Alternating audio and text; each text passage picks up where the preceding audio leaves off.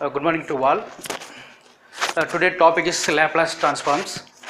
The Laplace transforms definition is L of e power at equal to integral 0 to infinity e power minus st f of t into dt. So here f of t is a function. Here t is a variable. So L of e power at equal to f of s. So both are equal. So let's now discuss about a small theorem. The proof that L of e power at equal to 1 divided by s minus a. So L of e power at equal to, the formula is integral 0 to infinity e power minus st the f of t into dt. So here f of t is a function. F of t is a function is 1 minus e power at.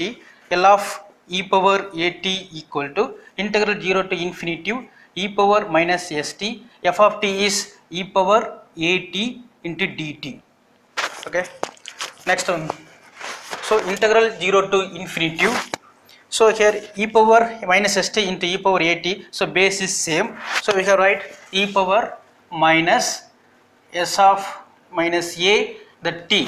So we take t is common value of t into dt. Now integrate respect to t, the e power minus s minus of a into t divided by minus s minus a.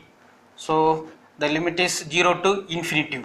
So now substitute upper limit infinity e power minus s minus a into t is infinity divided by minus s minus a minus e power minus s minus a t is variable is 0 divided by minus into s minus a. So e power minus infinity is 0, e power 0 is 1. So e power minus infinity is 0, e power minus infinity 0 divided by minus s minus a.